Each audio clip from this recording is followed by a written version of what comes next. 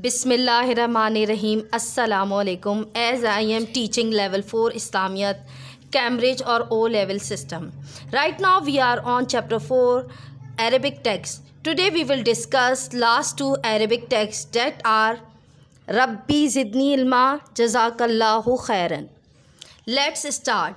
Rabbi Zidni Ilma. O Lord, increase me in knowledge. There are only three but very powerful words. This is too much short dua. It can be recited at any time of the day. It can be read in Arabic and English. Its frequent recitation can boost brain power.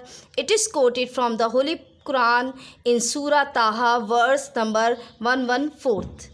Muslims are encouraged to seek knowledge, and as our Holy Prophet ﷺ said, whoever takes a path upon which to obtain knowledge, Allah makes the path to paradise easy for him. Here, Rabbi means my Lord or Allah. Zidni means increase me. Ilma means in knowledge. The question is that when do we recite this dua? We recite this dua before starting our studies. We recite this dua when we want to memorize anything. We recite this dua when we want to understand our studies in a better way. We recite this dua when we want to get Allah's guidance for remembering or learning anything. We also get Allah's bounties and blessings by reciting this dua.